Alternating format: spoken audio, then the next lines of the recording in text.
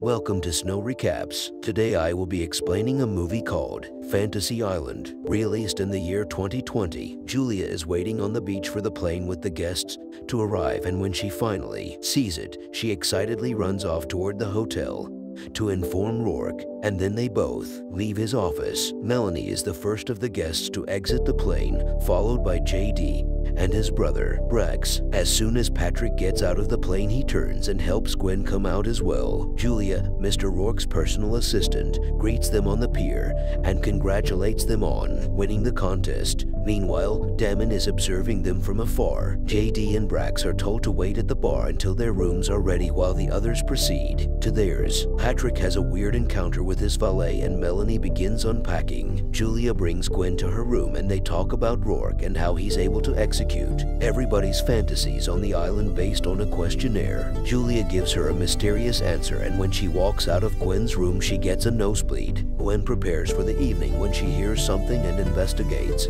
Then she sees a reflection of a burned man in the mirror, who isn't there when she turns around. Later, she joins the others, with JD and Brax still waiting for their room and messing with Patrick. Melanie crashes their conversation, being super forward in her advances toward Patrick and asking everyone what their fantasy is, but they get to talking about how it's done. Instead, suddenly, Rourke arrives and officially welcomes them to Fantasy Island and informs the guests about the two rules. There is only one fantasy per guest and they must play out their fantasies in full. Rourke says that only the island knows how the fantasy will play out. The first guests to have their fantasy start on the island are the brothers, so Rourke takes them to the fantasy, saying they wanted to have it all. What they get is a huge mansion with an ongoing party. They have fun in their fantasy until the mysterious figure of the burned man appears there as well. The next morning, Gwen is called into Mr. Rourke's office, where he tells her that the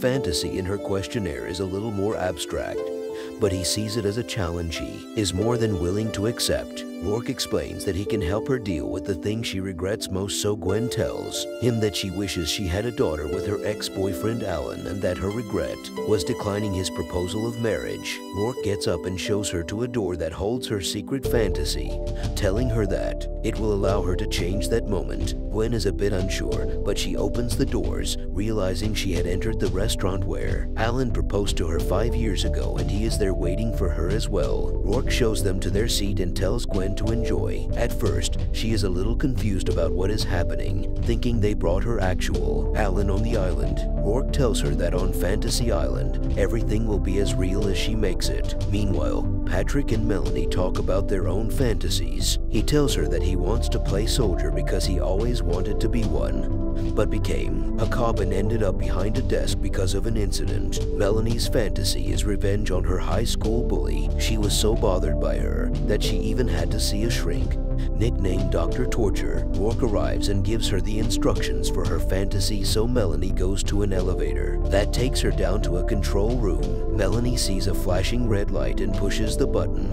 Her bully Sloane is revealed strapped to a chair. She thinks Sloane is a hologram and gets ready to torture her. The first button gives Sloane an electric shock and the second pours toilet water on. The third button plays a video of her having an affair and another button posts the video to Sloane's Facebook. The next shows her husband watching it and talking to what is supposed to be Sloane on the phone. He says that she's been missing for 2 days, prompting Melanie to realize that it's actually Sloane. Simultaneously, Rourke drives Patrick to his fantasy, leaving him in the middle of the island. Later, Patrick is in a military uniform, walking aimlessly when Damon grabs him and tells him that people die there, then vanishes as soldiers appear behind Patrick. They suspect his story and decide to take him back to their commanding officer. The two brothers sit next to the pool when Brax confesses that he feels like an inconvenience in his brother's life, though JD thinks otherwise. Gwen is in the restaurant with Alan when he proposes to her again, and this time she accepts. JD and Brax put on the same outfit and explore their mansion, finding a panic room and wondering if all rich people have panic rooms in their mansions. Next, they discover that they also have an armory, where they find all kinds of weapons, guns, and grenades. They go to the beach to play with the grenades, and when they fire one in the ocean, Patrick, and the soldiers hear it on the other side of the island. The soldiers bring Patrick back to their commanding officer, and when he sees him he freaks out, calling out to Rourke that it isn't what he asked for. The soldier reads his dog tags and asks why his own name is on them. Suddenly, enemy combatants fire on them, which terrifies Patrick. Then he gets shot and faints. In Melanie's fantasy, Dr. Torture walks into the room with Sloane. She doesn't want him to hurt her, so Melanie grabs the intercom and tells him what to do, because she realized how to stop him. She tells him to cut off a finger from her right hand, and when he grabs her, Melanie shocks him, then pours the water on him and electrocutes him. Next, she breaks the glass and releases Sloane, lying to her that she was also kidnapped. The women escape into the jungle. JD and Brax drink with the models when they get attacked by men in masks, so they lead the models into the panic room, and Brax calls Mr. Rourke but gets no help from him. The door to the panic room shuts as the masked men get inside the house and then into the bedroom. Meanwhile, Melanie and Sloane are trying to get to the shore when Dr. Torture shows up and tries to kill Sloane. Damon saves her from the fantasy and tells them both to follow him. Simultaneously, Gwen has a nightmare about the burned man grabbing her, but she wakes up next to Alan. Patrick has a nightmare about the same man, then wakes up surrounded by the soldiers. The commanding officer pulls him aside to talk to him about his dog tags and the photo he found in his wallet. Patrick tells him that the boy with him in the photo is him at 9 years old. The soldier wants to know what's happening when Patrick explains that he's actually his son and tells him that they're on the magical island that granted his deepest wish, not to be a soldier, but to see his father again. Patrick tells him that he died a hero when he was just a boy. The following morning, Gwen goes to talk to Rourke. He tells her that she and Alan have been married for 5 years and they have a daughter, Leela. Suddenly, Gwen has new memories about her daughter, and Rourke tells her that the island is doing that. He says that many years ago he heard about the island where everything is possible, made his wife search for it with him, but since she died before they arrived, he wished for her to come back when he came there. Rourke tells her to live the life the island has granted her, so she joins her new family. Patrick's dad grabs him and tells him that he wants to get him out of there because he believes him. Patrick thinks that he shouldn't change what happened and stay to save his men, or he'll regret it forever like he did when he didn't save someone. His dad doesn't want to listen, so he battles with him until Patrick makes him stay. Meanwhile, the brothers are held by the masked men who don't believe their story about the island and keep asking where their cash and drugs are. The main guy threatens JD, so he lies that it's in the armory. Unfortunately, the main guy makes him stay behind and takes Brax with him. Gwen plays with her daughter on the beach and tells Alan that this is everything she ever wanted, but that she doesn't deserve it. She kisses him and says goodbye, then goes to talk to Rourke again, who rejects her request for another fantasy. Damon takes the girls into a cave, and as they walk deeper inside, something appears behind Sloane. The group walks through a flooded part of the cave, and Melanie has a vision of the burned men. They get to the center of the cave with some kind of magic rock showing them their secret desires. Damon tells them that he found the place when a client sent him to find out what it was, but Rourke trapped him there because he's evil. He has a plan to expose him as the monster he is, so he gives Melanie a canteen filled with water from the magic spring and tells her to get it out of there. Damon gives her the number of a pilot that will come and get them, but in the process reveals the Melanie was a guest at the island. She tries to deny it, but her fantasy plays out in the rock.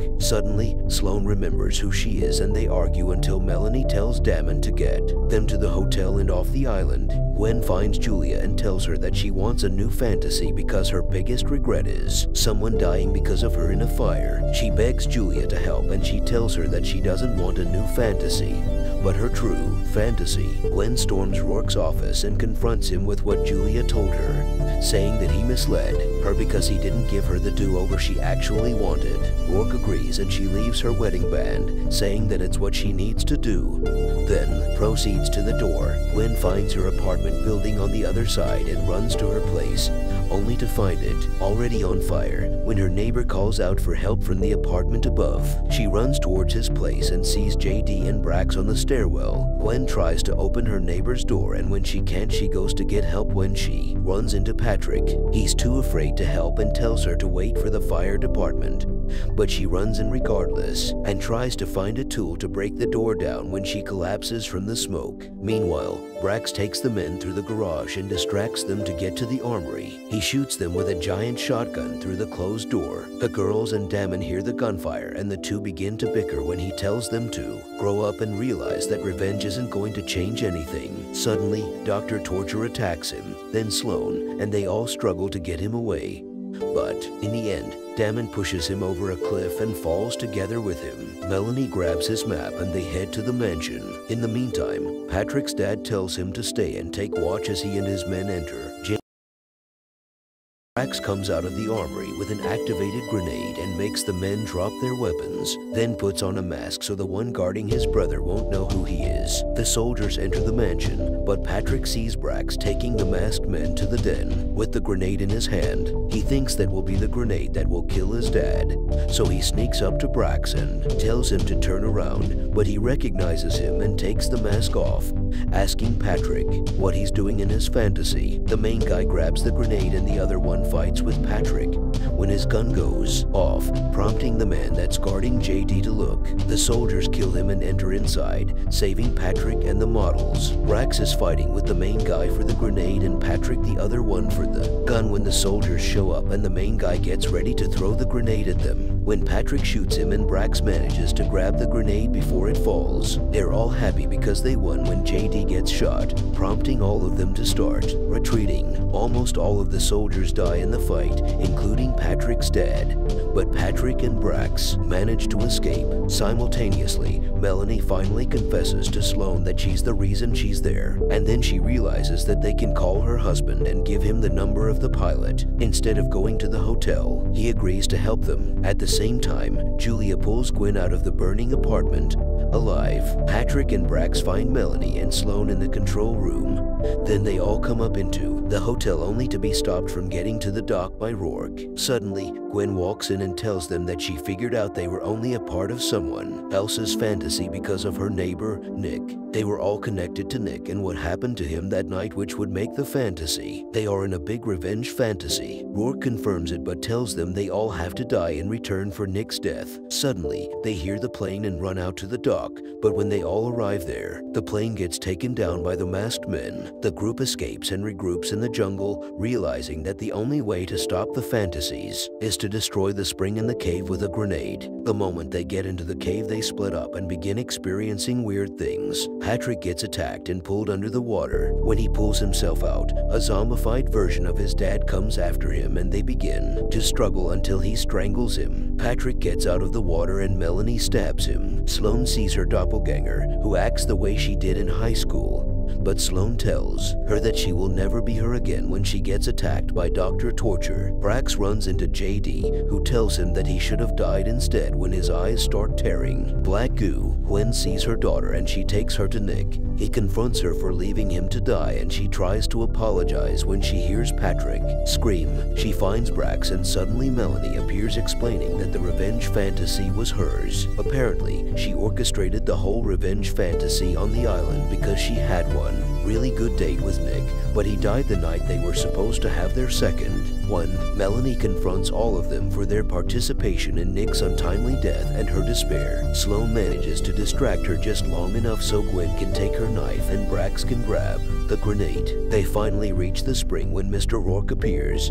He steals back the grenade and tells them that he's trapped on the island so he can have his wife, Julia, forever. She manifests on the island every day, not knowing who he is because he imagined her. Like the day they met, Gwen pleads with him to help them, but Melanie shows up and he says that the fantasy must play out to its natural conclusion and throws the grenade in the spring. Julia waits for him outside and convinces him to do the right thing.